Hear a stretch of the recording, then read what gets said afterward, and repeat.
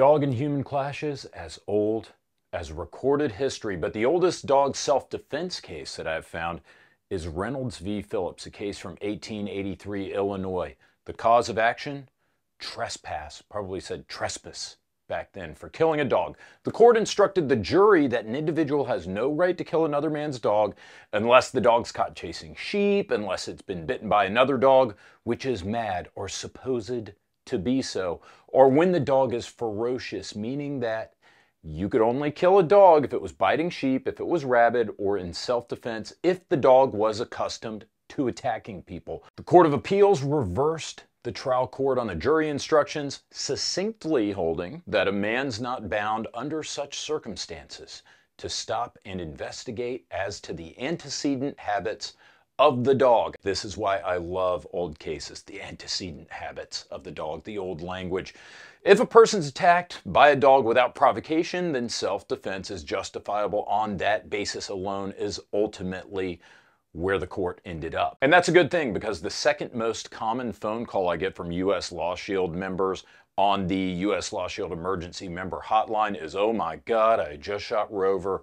Dog shootings are right behind road rage. I'm not making this up. For emergency calls that I get, and I've got good news and bad news. The bad news is that almost all of these dog self-defense cases will involve felony charges, at least theoretically. Let's explore the bad news before I tell you the good news. By the way, if you want a U.S. Law Shield membership, use the link in the description. You get a few free months, and my range, Neutral Ground Gun Company, gets a small commish for you signing up.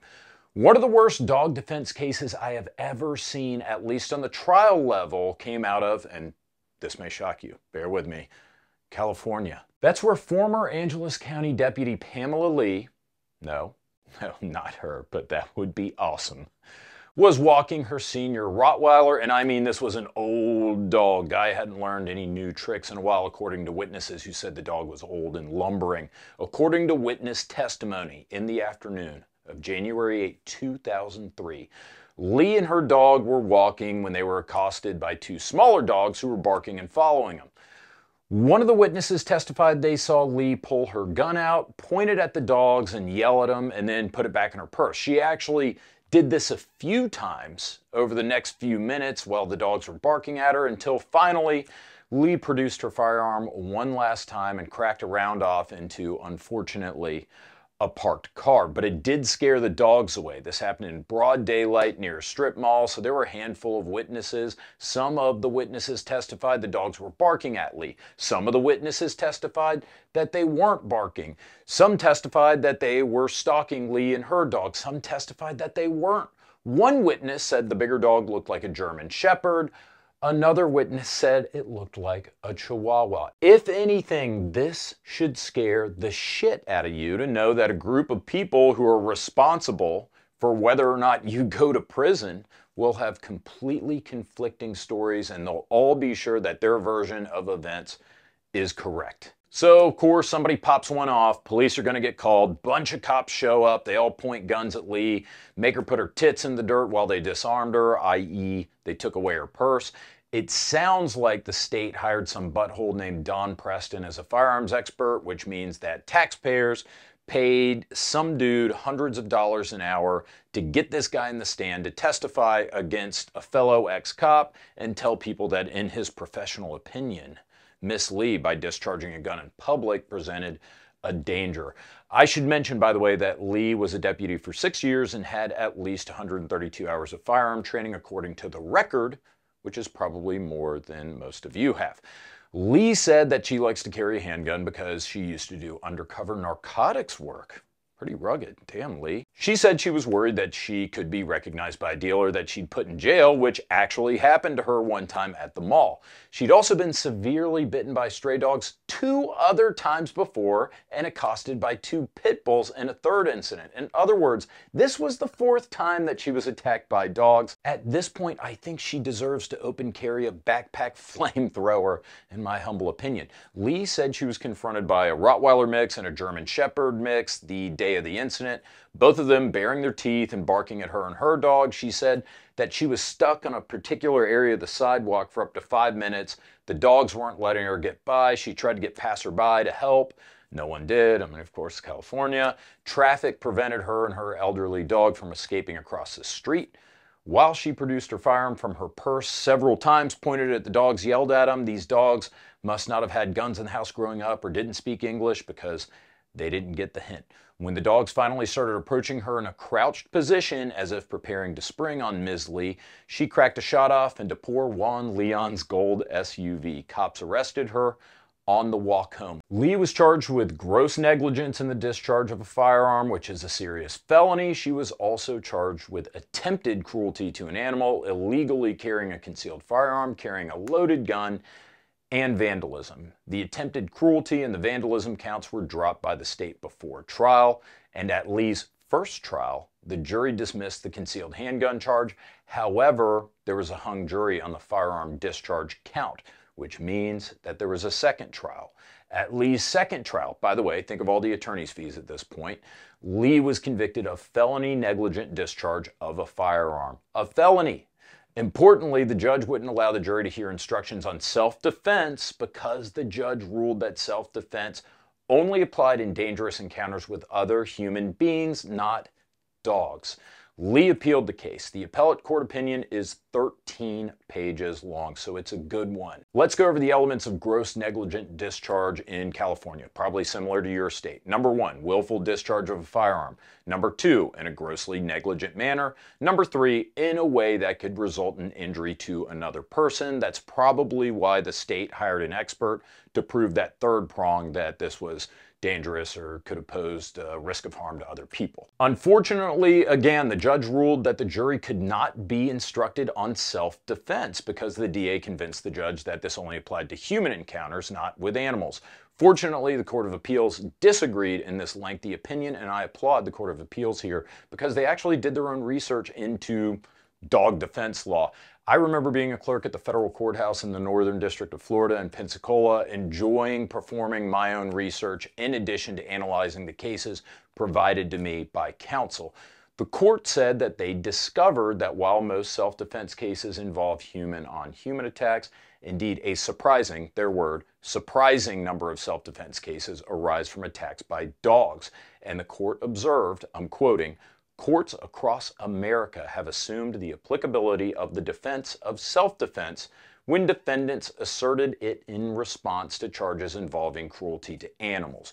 The court cited a number of cases. In its conclusion, the court said, with the exception of the case at bench, it appears that courts uniformly recognize that a person has the right to use reasonable self-defense confronted with an aggressive dog.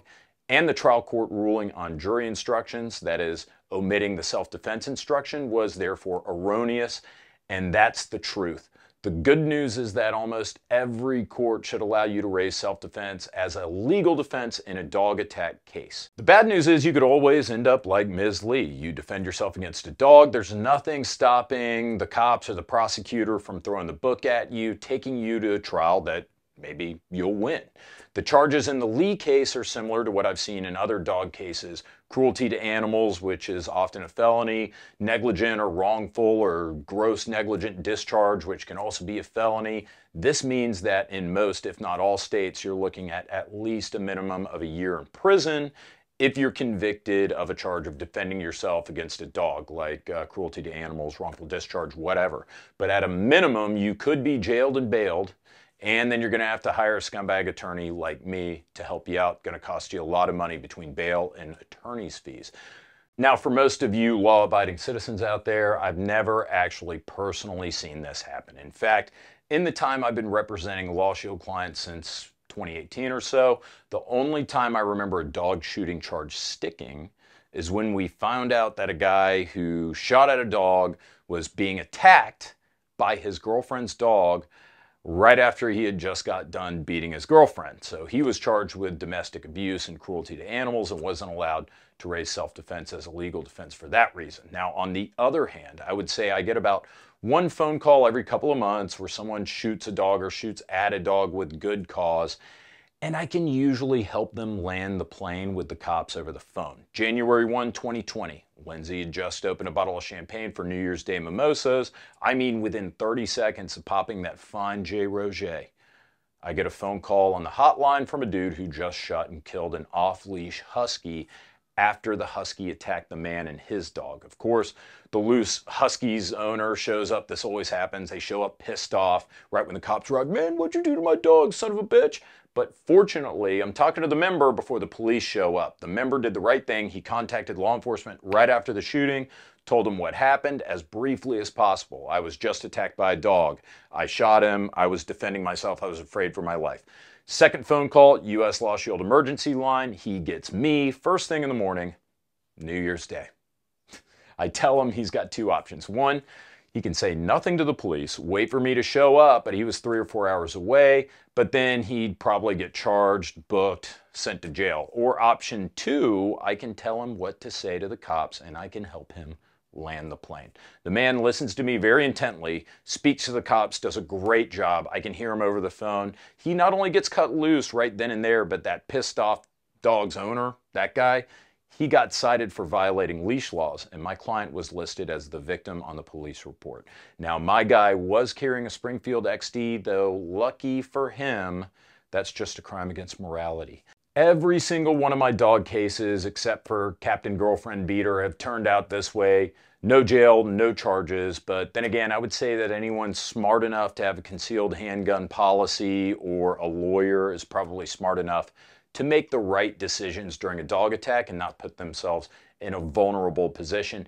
And you never know when you could end up like Pamela Lee if you cross the wrong prosecutor. I'll leave you with this. Many of us have heard the saying that it's good to have something in between a crossword and a gun. My buddy John Correa told me he always carries pepper spray for this exact dog attack scenario. And I've actually run into countless people over the years who've had to pepper spray dogs. I highly recommend carrying pepper spray in addition to your firearm, whether you're dealing with a mad dog or a pissed off under the overpass hobo, whatever, because it will severely lessen your potential criminal exposure if you use that instead of a gun. But if you forget your pepper spray, don't forget your gun and your lawyer. If you guys have any questions about this, let me know in the comments. I'm not your lawyer. This is not legal advice. Stay safe out there.